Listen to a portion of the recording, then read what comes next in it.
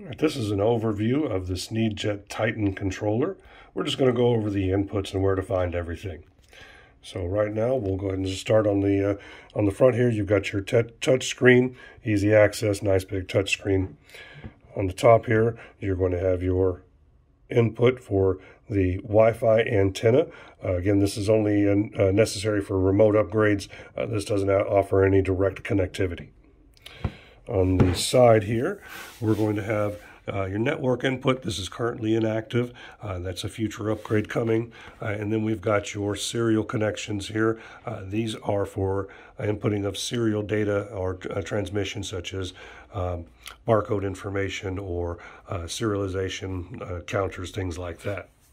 On the bottom here, you've got your input for your printhead cable and your USB input.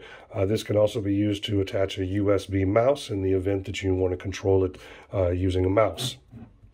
Then on the far side here, we have your power button, and you'll notice that we've got 2 pins, 3 pins, and 4 pins. The 2 pins, that is your power. 4 pins, this is your encoder input, and the 3 pins, this is your sensor input. If you have any questions, please reach out to us at Sneed Coding Solutions, 833-926-3464. Thank you for using Sneed Coding.